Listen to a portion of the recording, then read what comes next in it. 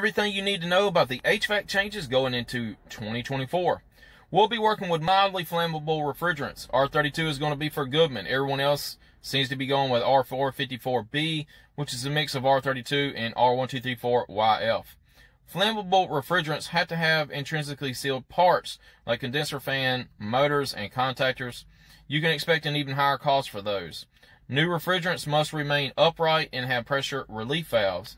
If the valve was to trip, you're supposed to replace it. All ports will require red locking caps, and you will be required on installation to put a sticker on the unit with installing dates and total recovery charge. New recovery cylinders will be a must, gray and red in color with pressure relief valves. New refrigerant tanks will be 20-pound cylinders, and they will also have pressure relief valves. DOT regulations, you can no longer use the flat horizontal racks because liquid could potentially come in contact with the pressure relief valve, and if it discharges, it's going to send out liquid instead of the vapor in the tank.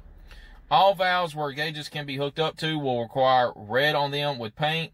If you replace the valve, you'll have to paint it with red. There's a lot of things to look forward to in 2024. Stay tuned. I'll keep you up to date. Like and